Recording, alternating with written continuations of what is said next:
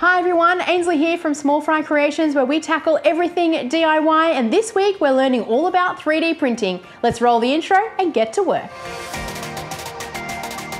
This is the LONGER LK5 Pro 3D printer, and my goal is to see if I can get up and running in just one day. I know absolutely nothing about 3D printing, and I have done very little research before this video on purpose so that I can step through the learning with all of you.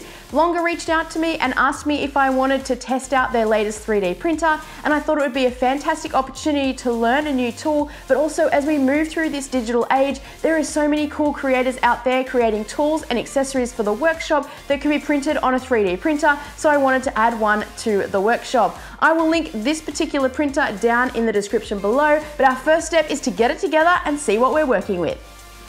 While I assemble a 3D printer, let me tell you a couple of features of the LK5 Pro. The printer comes 90% assembled, which is handy for a newbie like me and also means you're up and running quickly. The printing size is up to 300mm by 300mm by 400mm, and the printer is extremely quiet and it's open source, so down the road I have options to install some add-ons onto the printer like an auto leveling tool. The touchscreen is color and extremely easy to navigate. The printer includes a ceramic coating glass bed, which makes it easy to remove the finished print. The LK5 Pro is equipped with a high temp resistant Teflon tube to stand up to 280 degrees.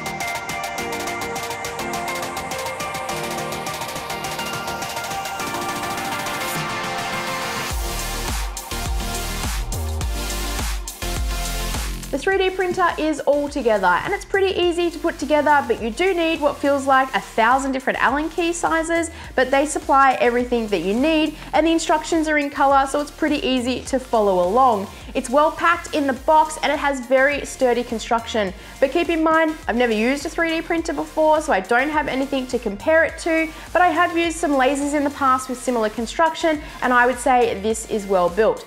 Now, as per my instructions, the next step is to turn the machine on and level the bed. Now tell me I'm not alone in this, that it is very nerve-wracking to turn any machine on for the first time. But I need to push through that anxiety, have a crack at leveling the bed, and then hopefully we're at the point where we can load some software onto the computer and have a go at printing something. Okay, it's plugged in. Are we ready? 3, 2, 1. I can hear fans. Oh, the screen's lighting up. Okay. Instructions, leveling.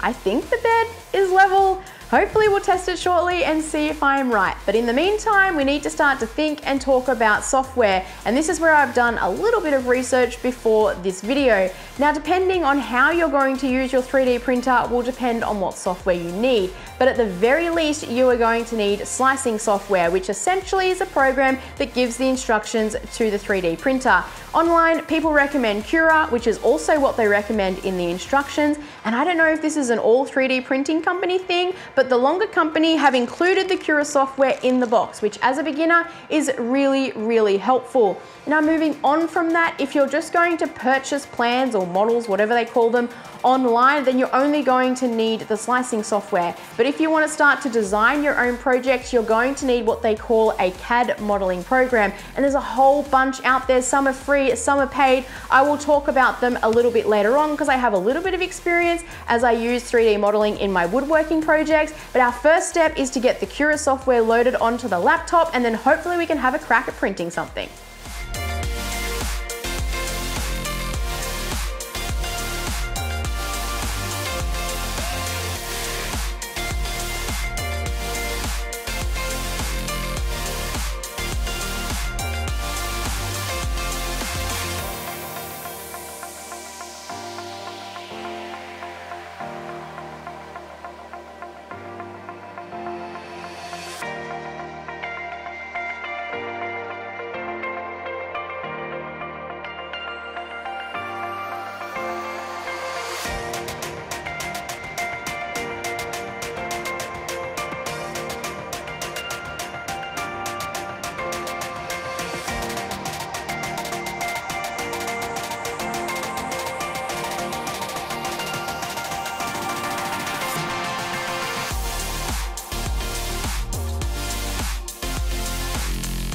printer is warming up, so I am so close to pressing go and hopefully having a first successful print. I've installed the filament, which is PLA Plus, and it's in gold because that's my brand colors, and the first thing I'm going to print is my logo. While the printer is heating up, something I did want to let you know that included on this USB is a ton of helpful information for beginners like myself. There's a video showing how to install the filament, and there's also a video of the build process so that if you do get stuck at any point, you can refer to that video and it will walk you through step by step.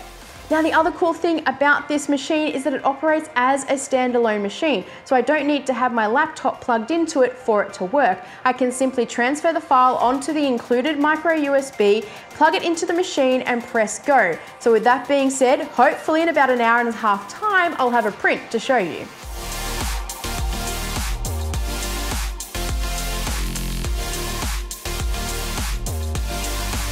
So that took an hour and 44 minutes and it looks fantastic. It is time to take it off the board and get a closer look. Does it just pop off? They give you this scraper. Ah, there we go, okay. Woo, now this is the support bit around it. That should snap off. It doesn't snap off. Now I think that's because technically speaking, I actually don't need that support on the bed because I had put a backer piece to the logo. So I actually don't think I need that backer piece. I'm gonna have to do some research because these support pieces should actually just snap off, which they're not doing. I can snap the ends, but I cannot snap. Ooh, whoops, hang on. Oh no, so you can snap it, but it's now thicker than I actually wanted it to be. I'm gonna have to do some research about how I can refine it. But as a first print with absolutely no experience, this morning I had a 3D printer in a box. And this afternoon, I am printing my logo in 3D form.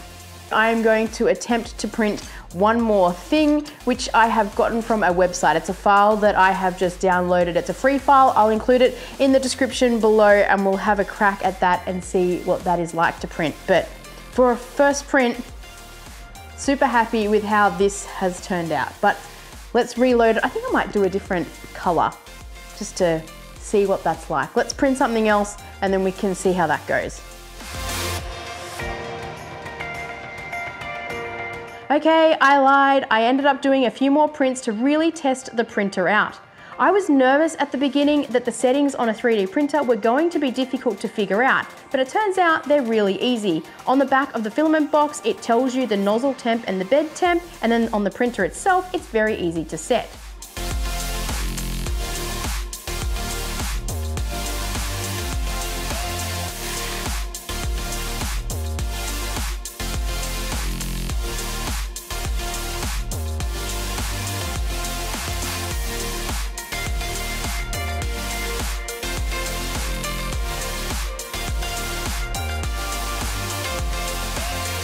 I've spent the last couple of days doing further testing with the 3D printer because I wanted to be sure of my final thoughts before I closed out this video, and I also wanted to test a couple of things and make sure that if you were a beginner, you could walk away from this video with the confidence that you could get up and running in just one day, because it is 100% possible to do.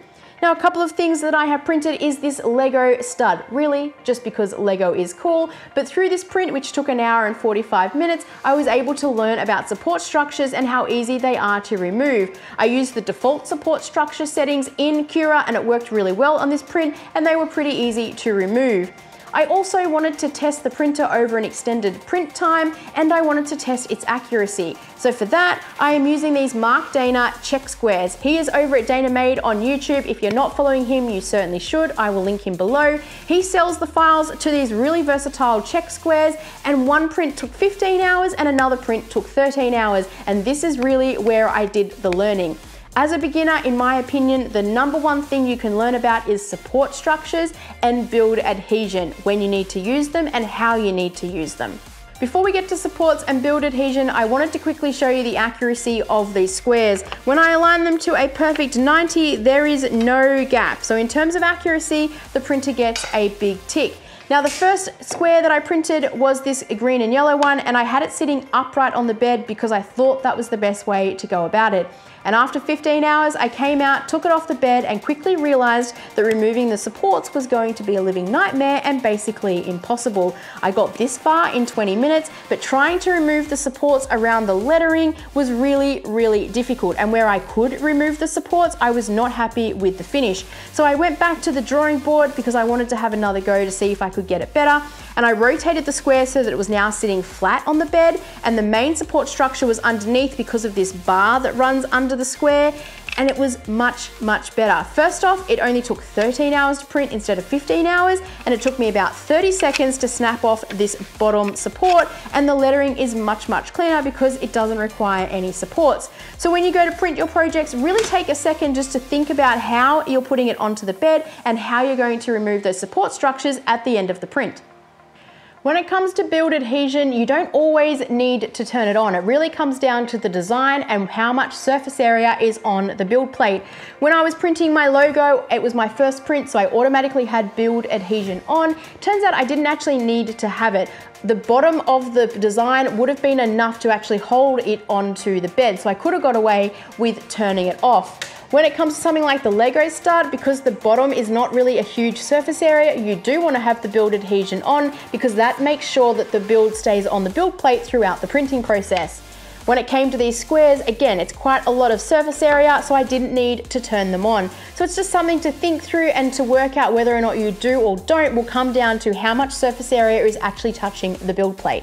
Before I say goodbye to you, I want to quickly run over the CAD modeling options if that is the path you want to go down, where you can design and print your own models. There is everything from free software all the way up to really expensive. But if you're a DIY hobbyist in a garage like me, honestly, the free ones will be just fine. The first program I'm going to recommend is called Tinkercad. It's the more basic of the two, and if you have absolutely no modeling experience, this is where I think you should start. I personally use Fusion 360 as I have come from SketchUp, but it can be really overwhelming when you first open the program. I took the I Like to Make Stuff Fusion 360 course, which was really great at breaking down the barrier of entry and getting me up and running really quickly. It's a super powerful tool and it is free for personal use. So they are my two recommendations in CAD modeling software if that is the path you want to go down. I have had a ton of fun learning about 3D printing over the last couple of days, and I am so glad that I have added a 3D printer to the Small Fry workshop. As always, I will leave links in the description below to everything that I have used throughout this video, and I want to say a massive thank you to Longer for sending me over the LK5 Pro to test out and start my learning journey about 3D printing. I hope you have liked this video, and I hope you walk away with the confidence that you can get up and running in just one day. And if you have, help me out by hitting those subscribe and like buttons, and I'll see you on the next one.